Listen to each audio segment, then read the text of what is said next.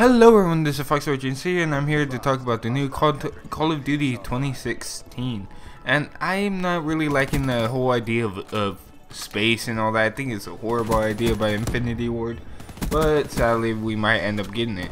What I really was hoping for is that we got the Call of Duty Bloodlines that we were gonna probably get from the rumors, because the game was set in Vietnam and we will probably be able to use old guns again. So that was what I was really hoping for. And for the rumors that have been going around and been going around for a while, it was a pre-order bonus, which was supposed to be Modern Warfare 1 and Modern Warfare 2.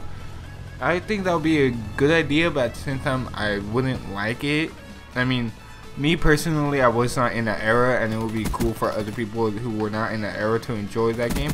But at the same time, I would rather prefer a remastered, you know what I mean?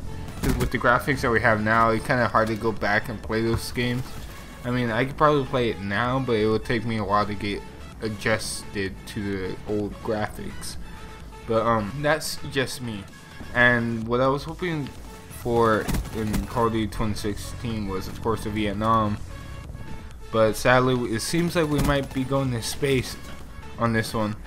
So that was very disappointing. And what I'm hoping for, and you know, Infinity Ward is not gonna do it, is that we have feet on ground, no jumping around and all that. That's all I'm hoping for. We can be in space, use alien type guns, but as long as we keep our feet on the ground, we're not wall running, we're not doing all these stupid things, and we're just feet on ground, that would be amazing.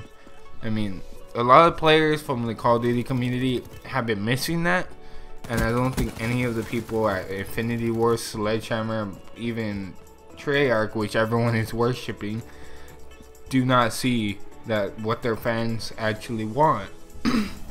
So that's what I'm hoping Infinity Ward does. Hopefully you guys enjoyed. This is FoxOrigins. Hell no.